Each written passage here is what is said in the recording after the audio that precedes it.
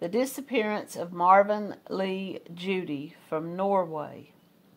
On Saturday, August the 26th, 2017, Marvin Judy from South Carolina checked out of Rosendale Ford Hotel in the little town of Rosendale, Norway. Before he was to return to the United States, he had told locals that he wanted to go see a famous waterfall just up the valley. Nobody has seen him since he checked out. He was first reported missing by his family 3 weeks after he was last seen. A search began with drones, search dogs, and rescue teams across the valley area. Local hikers were asked to check signature books on popular hiking spots to see if he had signed in anywhere and to keep an eye out for Marvin. His rental car was found in the parking lot of a local church, which many of the locals find odd since the church is located 3 kilometers in the opposite direction. Locals also find it odd that it took the family 3 weeks to report him missing when he was supposed to fly back to the United States on the evening of the 26th and 27th. The search was eventually canceled, and now he is presumed dead.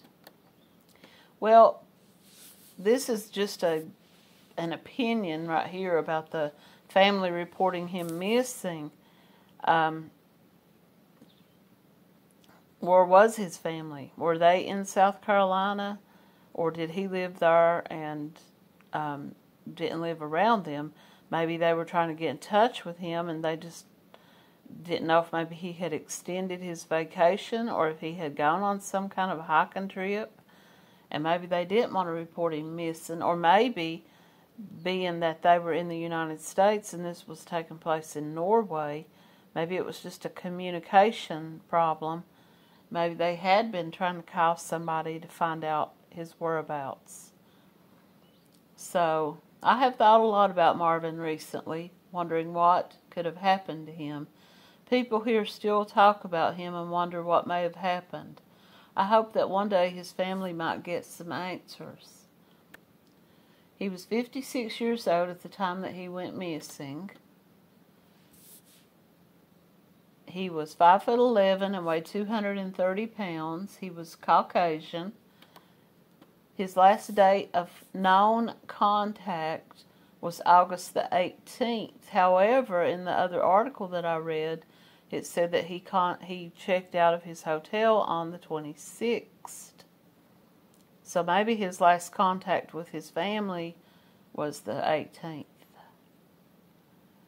His location, now it's saying here that his location was Charleston, South Carolina.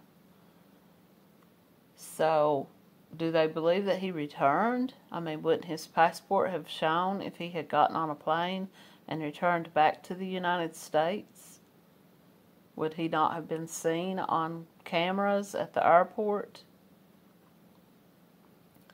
The victim traveled to Norway alone for a vacation. He was set to return on the 28th, and he did not do so. His rental car and all of his belongings were located at his hotel. Now, in the other article, it said that it was located 3 kilometers away in the opposite direction of these waterfalls that he was wanting to go see. Could it be possible that he was traveling and got turned around and pulled into this parking lot of this church to maybe look at a map or something, and something happened to him there? Or maybe he got out of his car and went to walk around. Maybe he was going to take some pictures or something. And the investigating agency is Charleston, South Carolina Police Department, Charleston Police Department. 843-743-7200. There's really nothing else about him on here, so I'm just going to move on to the next story that I have pulled up. This is another case that is not local to me, but it is from South Carolina.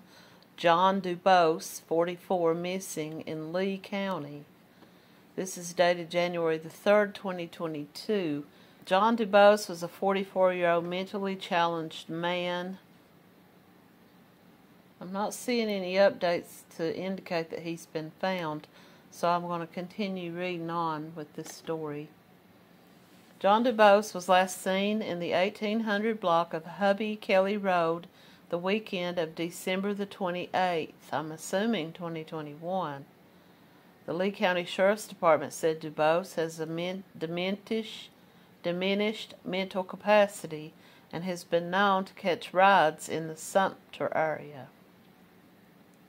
If you've seen Mr. Dubose, please contact the Lee County Sheriff's Office.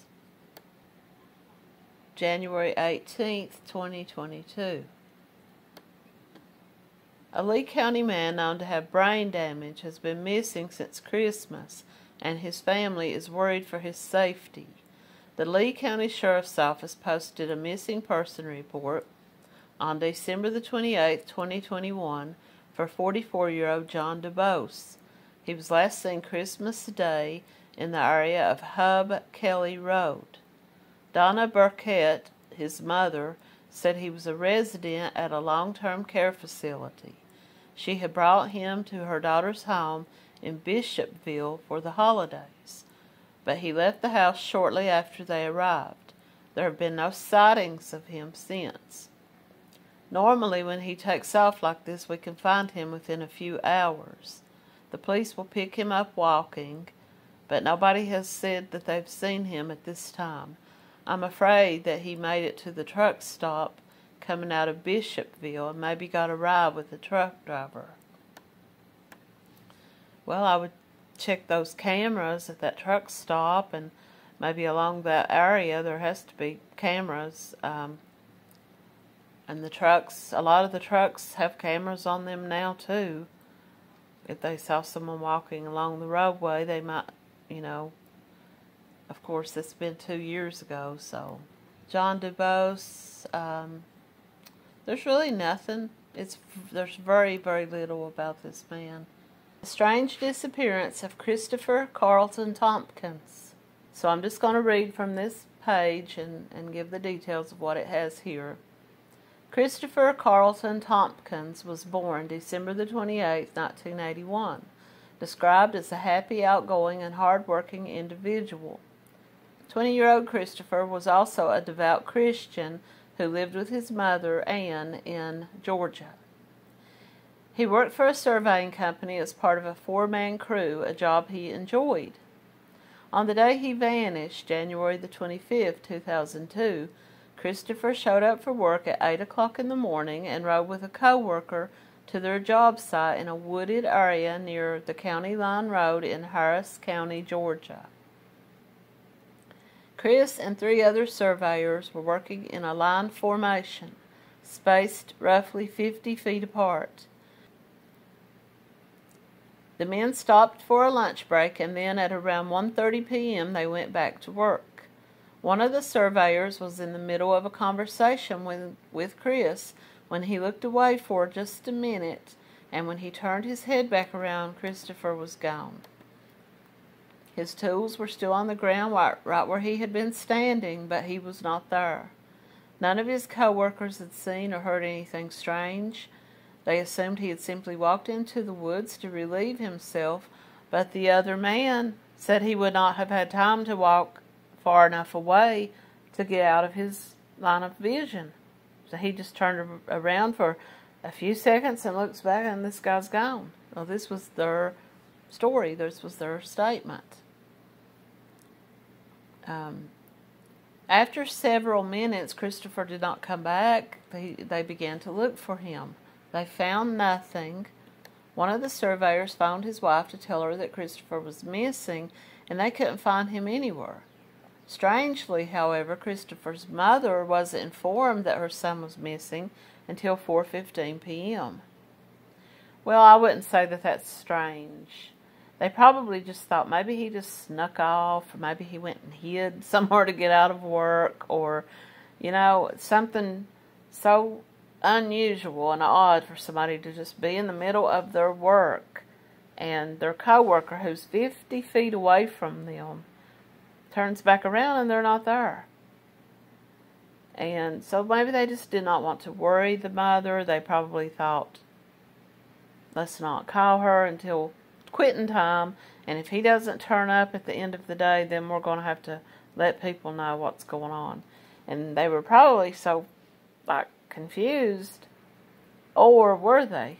You know, that is coming up. Christopher Thompkins was reported missing, and the official investigation into his disappearance began.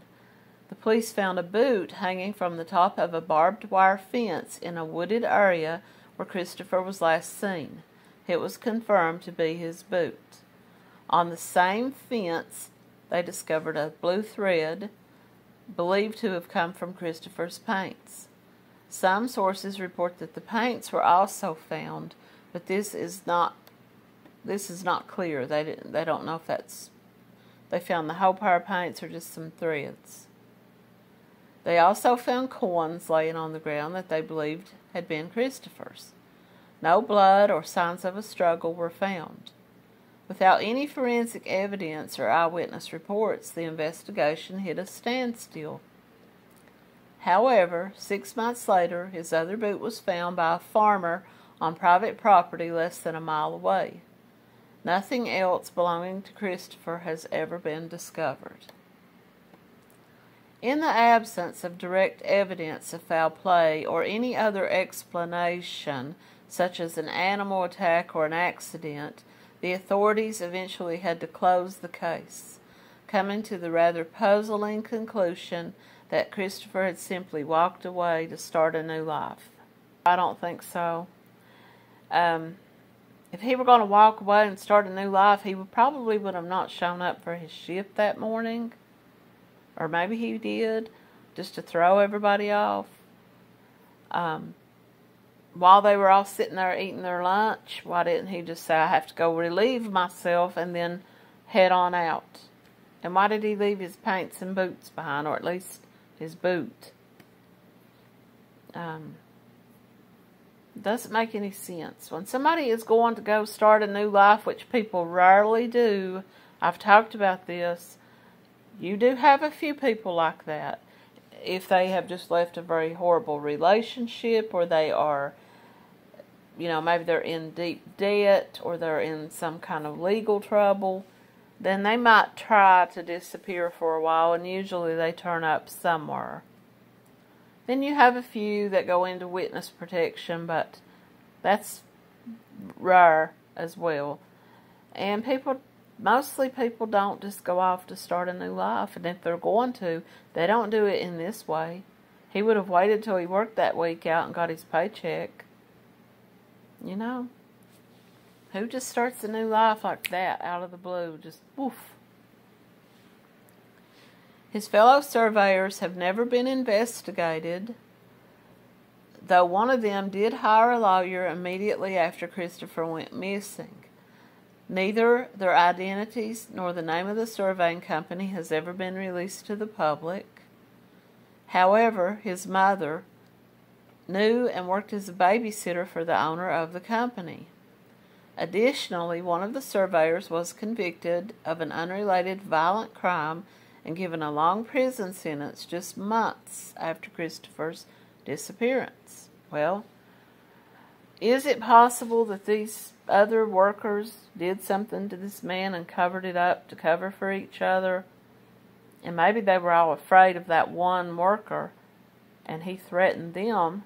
Maybe he made an example out of this guy to tell the others, if you say anything, the same thing will happen to you. But so it's possible that one of them did something to him and just hid it from the other two.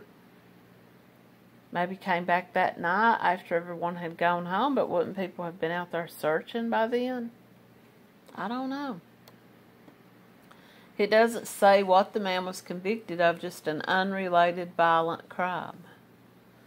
Christopher's boss reportedly said that he had been acting strangely leading up to his disappearance. However, he did not elaborate on this statement. Anne refuted this assertion about her son's behavior, saying that Chris lived with me and I saw him every day, and there was no strange behavior, there was no distress, there was nothing out of the ordinary. She went on to say that she believed Christopher was a victim of foul play and that his co-workers knew more than they told investigators. Well, that's really the only thing here that makes sense. You know?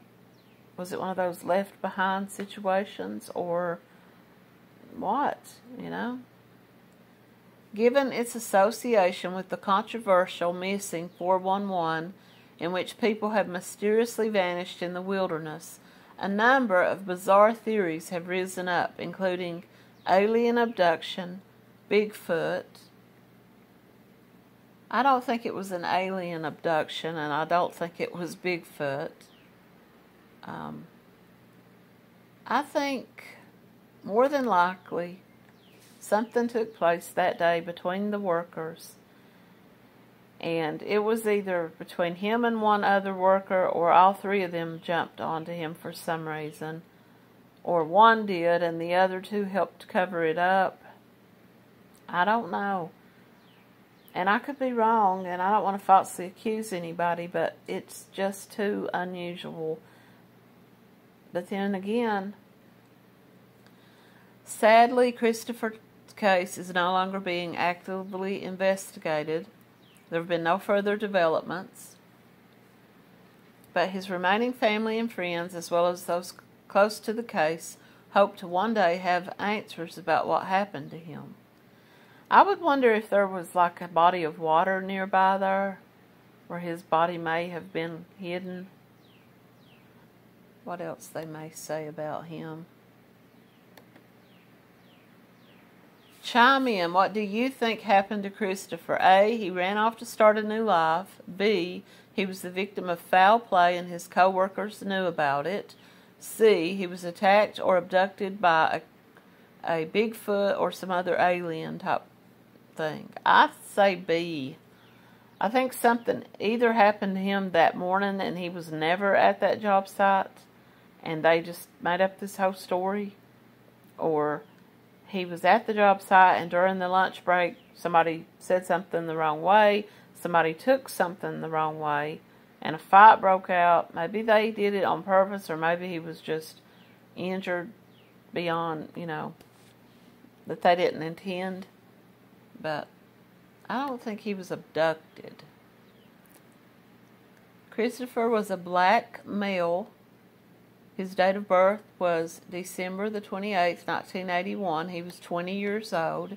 He was 5'7" to 5'9" and weighed around 140 pounds. He was last seen wearing a black shirt, a blue and gray plaid jacket with a gray hood, navy blue dicky work paints, tan work boots, a black skull cap, and a black watch. Christopher had black hair and brown eyes.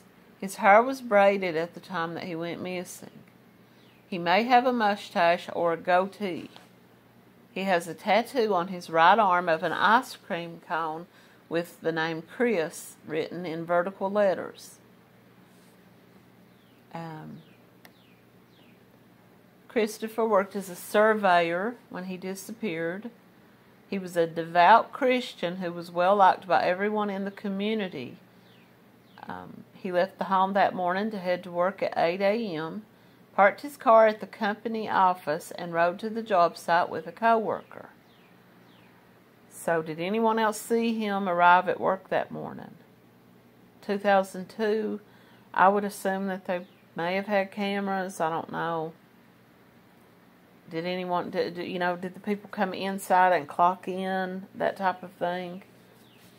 I don't know. I would just wonder if anybody else at the company saw him come to work and show up and get out of his car.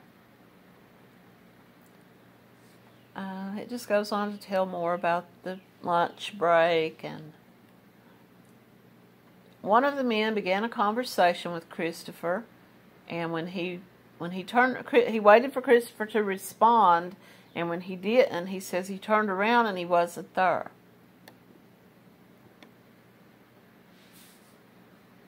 The man who talked to Christopher said he called out his name several times, looking around the area to see where he may have gone. He then hollered out to the other men and alerted them and asked them had they seen Christopher, and they said no. They all went walking around looking to see where he may have gone. That was when they found his work boot hanging in the barbed wire fence. So it sounds like maybe they want to, like, say maybe something came out of the woods. How close was he to the barbed wire fence? It doesn't say. It says the men were 50 feet apart in formation, a line formation. Was he near a wooded area? Is it possible a bear or something grabbed him and pulled him? But wouldn't they have heard him scream? Wouldn't they have heard noises screaming for help? Wouldn't they have later found parts of his body or his clothing? So I don't know that that's, you know. The men say they called 911 and were told by the police that they had to wait 24 hours to file a missing person report. Police then later searched the area for the man and found his work. Well, this story says they found his work paints. The one I read prior to this said they found some thread from his work paints and some loose coins laying on the ground. A farmer found his boot later in a swampy part of his land around 900 yards from where Christopher vanished. Police closed the case saying Christopher left to start a new life. I hate it when they say that, and I wish that the protocol would change for police officers to form that opinion. Did they look into his background to see if he had withdrawn all of his savings, if he had any? Did they look into his background to see if he was in any kind of legal trouble? Was he in any kind of financial trouble with a girlfriend, or did he have children with someone? Was he fighting for custody or child support? Did he have an ex who maybe had a new man who he might have been having trouble with? It seemed like he liked his job because he showed up for work that morning. And if he was going to run off to start a new life, instead of pulling into the parking lot of that job that morning, he probably would have just kept on driving. So I just hate it when they conclude that. That's my personal opinion. There probably are some that do attempt to leave and start a new life. But their Social Security number is eventually going to be used when they apply for an apartment or a job. You know?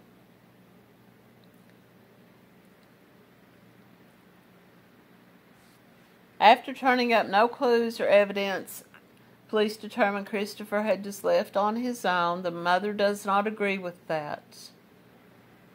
And I don't see much else about this case, so I'm going to wrap it up and just say, as of today, this case is unsolved. They're not investigating it, and unless remains turn up later, or unless someone comes forward and says, I know what happened, they're not going to reopen it. They consider it a closed case, or a closed case.